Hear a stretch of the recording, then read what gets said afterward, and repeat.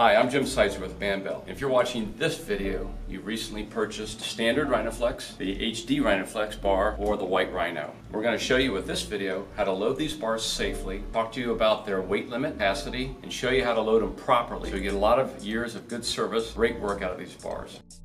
The RhinoFlex bar only weighs about 7 pounds, so it's light. So if you load one side and don't think about the other, you're going to get a flip like this. First plate, push it all the way in so that the weight is very, very close to the upright. This keeps the weight right on the upright. The other side stays right in place.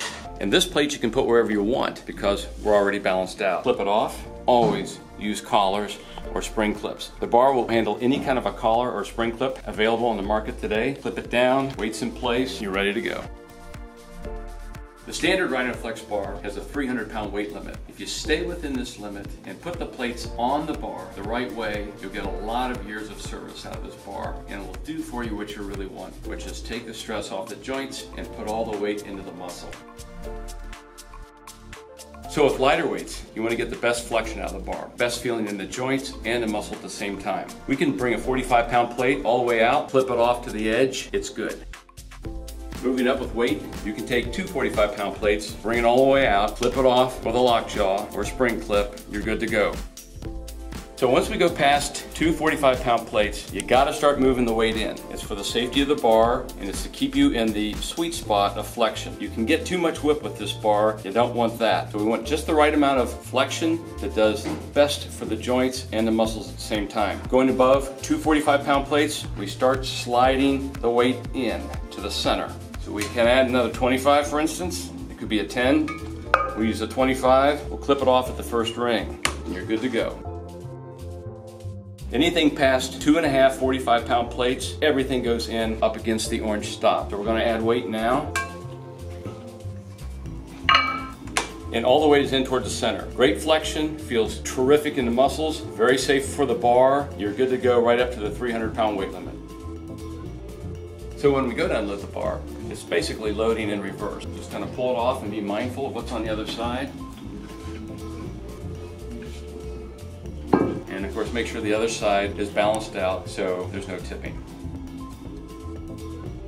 Keep in mind that the RhinoFlex is not steel. It's tough. It'll do its job for you. It'll last a long time, but it's not steel. You don't want to do rack deadlifts with this. And you want to treat it with a little more respect than you would a steel bar. So kind of give it a little TLC and the bar will last a long time for you.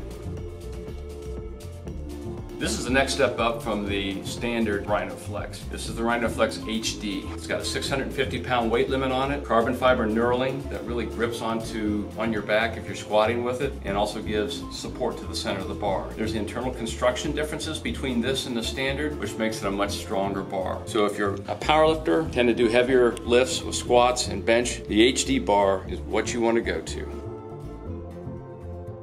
The RhinoFlex HD loads just like the standard bar. So if you're loading by yourself, slide the plate all the way in so it's nice and close to the upright. Bar holds fine, won't flip. We'll load this side up, put the plate where you want, clip it off, and you're good to go. RhinoFlex heavy duty bar is just like the standard RhinoFlex. Anything past 2.5 plates, or 2 45s and a 25, all the plates go in up against the orange stop. Clip it off, you're ready to go. And here's the granddaddy of them all, the white Rhino. Unlimited in weight, unlimited in how you can use it. Just remember though, the bar only weighs 10 pounds, so you do have to load it like you would a standard or heavy duty RhinoFlex bar. Slide the plate all the way in. This bar, you can bring weights all the way out. When you're loading or unloading the white Rhino, make sure you treat it just like any of the RhinoFlex bars because it will flip. Even though it's just a little bit heavier, it'll still flip. So you want to bring the first side all the way in like this, so the weight's very close to the upright, and then you can start loading the rest of the bar. Boom.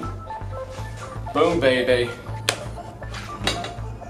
This bar is 86 inches long, 4 inches longer than the standard or the heavy duty, so you've got a longer loading sleeve to get more weight on the bar. Special thanks to Barry's Barbells for letting us use the facility again. Love these guys. And check us out on YouTube, Instagram, or Facebook. Thanks very much.